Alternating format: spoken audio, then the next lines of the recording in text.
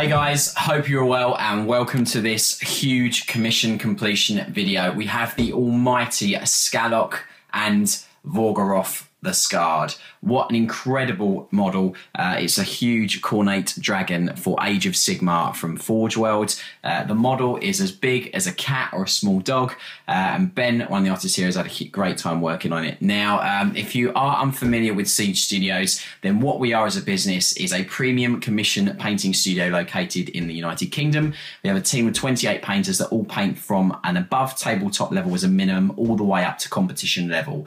And if you want to quote from us, then very simply all you need to do is head to our website, which is linked in the description of this video. It will take you to the contact form on the contact tab. Complete the contact form by selecting the drop down options that are relevant for you, and then including a message in the message section of a model list in our format, which is listed on there. Fire that off to us to get the process started and get a quote back from us. Let's jump into this awesome video and look at this monster in more detail. See you guys back in a second. So I don't know where to start with this model because it is absolutely vast in its detail and all the bits of intricacy on the model, including the custom basing which we've done for our client, which has got 8 cornate dudes just running across, charging at something as well as they would be being Khorne. Straight off the bat, you can see obviously the size of this model. If I put my hand here, you can see my hand compared to the size of the base. You know, it's absolutely massive in the sense of scale. Real centerpiece for your army or for your collection. Now I'm going to move him forward ever so slightly, and I'm going to have to be really careful with this because he is actually loose as a model. We didn't want to join it all together for purposes of postage, so I'm just going to move this slowly forward so you guys can have a look, you know, in a bit more detail of his awesome. Now, Skalok is obviously riding Vorgaroth. Really cool model. We'll just get that to focus for you guys first of all so you can see. And Ben spent a lot of time giving him, and it's more of a pallid kind of muted kind of colourway on his skin. His weapons have got lots of extra little details on them, blood splatters you expect with any cornate model.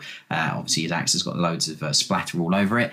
You've got a nice bit of verdigris just on the brass areas of the model as well, which is really cool. So that's just Skalok there sitting on his throne. Nice muted kind of colour palette on those skulls that are around his waist, on his belt buckle kind of thing.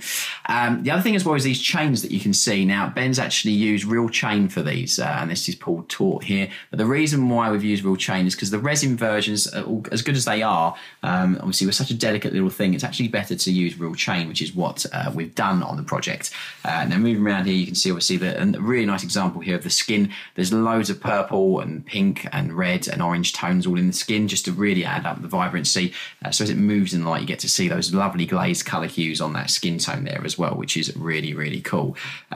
Let's just move that around this, and you can see that lovely ornate throne. I love the transition of colour on the throne as well. You've got that lovely black, bright red to black on those sort of horns or scale parts there as well. See all the skulls and everything that are in that sort of mount that he's got there. Again, all the brass has got nice, subtle sort of chipping and highlighting done in it as well, just to add that real intricacy to it as well, which is lovely. So that's just Skalok there riding the beast. I'll just pull this forward as much as you can see it in a lot more detail. So that's just him. And then what we will do is I'm going to come back in a second. I'm going to lower the camera angle down slightly so you can see from a bit more of a direct version of the dragon. You can see his detail, and then we'll finish up with a base.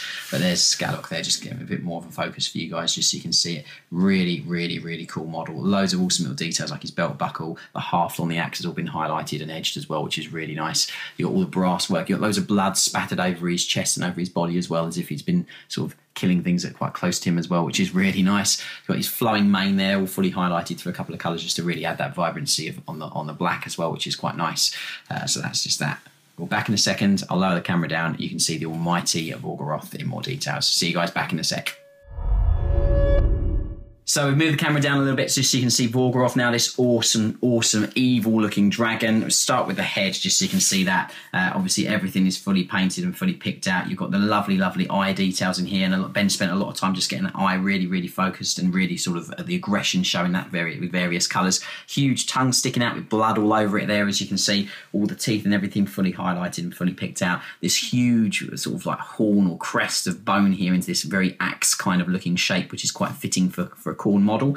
I love the subtle underbelly on him as well, which is really nice. You've got this pinky sort of purpley lilac underbelly on him as well, and it's a nice parity between the tongue and also the hues that are on the softer skin, much like the tongue, which is quite soft. Now, if we start moving him around, you can see all the little blood marks and little flecks and cornate symbols and things that are all over it. You've got a couple of skulls here that just come down from the skull throne. You've also got obviously all these lovely darker contrast areas in the skin as well, which is really nice. You've got the huge claw just cresting on this broken bit of masonry here at the bottom, just so you can see, with all blood sort of spattered over it. You've got a few of the initial scars, a lovely wound here on his neck as well. Obviously he's given his name, so we'll just move this around a bit more so you can see from the other side. Now the wings do hide quite a bit just because of the way that they're not fully sort of stretched outward, but we'll move around here just so you can see this. We'll lower the camera slightly for you guys so you can see. So let's just have a look here. You've got this sort of claw weapon thing here that's all brassed out with a great big skull on it, some teeth as well, which is really nice. And that's all sort of been highlighted and with various brasses and golds and silvers just to add tonal variance to that metalwork. Got blood all over it as well, which is really nice. Loads of impacted skulls as well. It's like the skulls are part of his hide, which is really cool. You've got the Khorne symbol here that's just inside and mounted on his chest as well, which is like, looks like it's been branded or put on there as well, which is really cool. And then we'll move around to the tail just so you can see a bit of the tail here as well on the rear, from the rear kind of view. Again, you can see all those skulls on the back of Skalok's throne as well there at the top. Lovely carapace here, and this is soft black, which is really nice, and that's been highlighted with some greys as well, just to add tonal variance to that. And then you've got this huge tail here that we can just get this to sort of focus a bit better. You've got a chain wrapped all the way around with loads of skulls all in there as well, and a huge weapon just mounted to his tail as well, just so he can thrash that round and, you know, eviscerate people with that. And then you've got that armor plating there just on the back of the tail here as well, which is really cool. More skulls all sort of put in on here. You've got some wounds here, so all these scars that are bleeding as well on him, hence his name. And then we can have a look at some of these wings as well. So if I just move the camera up so you can have a look at the wings as well. Obviously it's quite a just to show you the size and scale of this model, I'm having to move the camera quite considerably. You've got this lovely tonal variation on the wing with this pink and orange into the nice hidey colour for the sort of stretched part of the sinew on the skins as well, which is really cool. And a nice subtle undertone of purple and pink in there, as I've mentioned, which just adds a lot of tonal variance to those wings. We'll have a look at this other one here. I'll try and raise this a bit more just so you can see. You've got all these blood fleck marks on here where I'm guessing claws and things have hit things and blood splattered all over the wings. You've got some rings and things all sort of, he's got a bit of jewellery as well, bit of bling, as you can see there as well. And apologies for the phone. And then we've got all that different tonal variation just on the wings, as you can see there as well, with all the scars and things that have been painted as well. So just move this around a little bit more. Again, the model is absolutely vast, guys. There is so much detail on it. I'm just trying to be careful to move this around here. Again, moving around back around to this side, you can really see all those skulls and everything on that throne as well.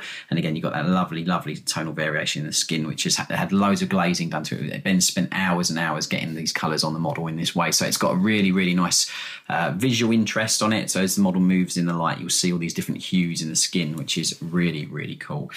So that's just Vorgaroth in all of his awesome glory. The model really is incredible. I'm going to come back in the final section and show you guys the base as well, because our clients requested a bit of a sort of display base for him as well, and this huge base that we put on the model. So back in a second to have a look at that in a bit more detail. See you guys back in a sec. And finally, let's have a look at this awesome display base for Vorgaroth and Skalok. Our client requested us to make a little scene, which is really cool, to go with the dragon. And Ben has done a stellar job amalgamating some eight blood reavers, I believe they're called, but correct me if I'm wrong in the comments, running through like a wooded kind of like town kind of area. Obviously, we've got the building that's been destroyed by Vorgaroth, but we've got some woods. So these 8 reavers are running forward like crazy madmen. Obviously, they've been in battle already because they're splattered in blood, as you'd expect with any Khorne model. And I'll pull this forward just so you can see the scene in a bit more detail. We've got 8, obviously the number of Khorne, which is what our client requested. Move that down a little bit for you so you can see. You've obviously got the champion here leading from the front and centre, which is really cool. A couple of dudes just moving forward, trying to mind that to not get hit by this massive weapon.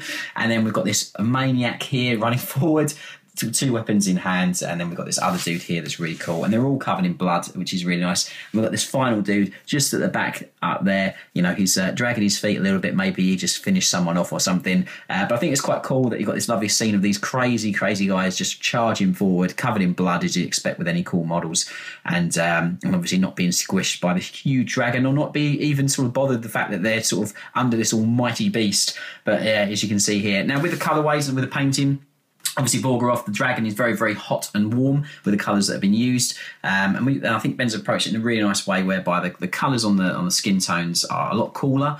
So you've got a nice contrasting sort of warmth between the infantry or the display base and also the dragon as well, which is really nice. But yeah, we'll just get this to zoom in a little bit more. Obviously, I'm trying to be really careful not to move it too strongly, just because I don't want to move anything or knock anything. And the model is a bit loose at the minute, because just for shipping.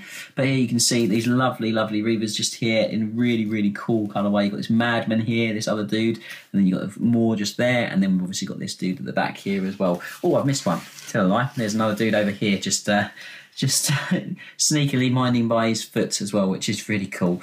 So that's that dude there. But I like it from this angle. That's probably what I missed him. But this angle is really cool, just so you can see them sort of running forward, bounding forward, and yeah, there you go.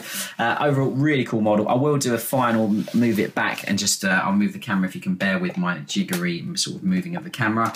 As you can see, an overall size of the model is absolutely vast, guys. Really huge, massive model. We're going to be back in a second just to summarise for the video, and you can see him again in his original front on angle. See you guys back in a second. So thanks for checking the video out, guys. I hope you've liked this absolute monster of a model. I know Ben had a phenomenal time working on it. He really enjoyed working on a project as big as a small animal.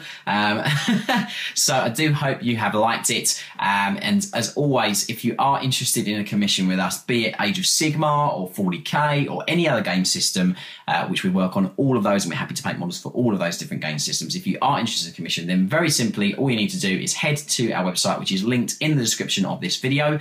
That takes you to the contact form, which you need to select the relevant drop-down options for your project, and include a model list in the message section in our format, which is also shown on there, plus any extra details, like for example sculpting, freehand converting, all those bits and bobs. We need to know those extra details. Fire that off to us, and then we'll come back to you with a quote and get the process started. As well as obviously our website, which is linked. All of our social media can be found in the description of this video, and I do recommend that you don't give us a like and a follow respectively on Twitter, Facebook and Instagram, so you can keep up to date with everything that we are doing as a business and projects that we are putting out there for you guys to see. And finally, while you're here on YouTube, first thing is obviously to give us a thumbs up. It really appreciate it massively, and it helps us hugely. Secondly, if you're not a subscriber, then I hope that you can take time to just hit that subscribe button so you can keep up to date with everything that we do as a business, video-wise and content-wise. And if you do hit the bell icon, you will be notified when our new videos go up. Thank you ever so much for watching this video, guys. I absolutely hope you loved this as much as we did working on it, and I'll see you very soon in the next video. Look after yourselves. Take care. Bye-bye.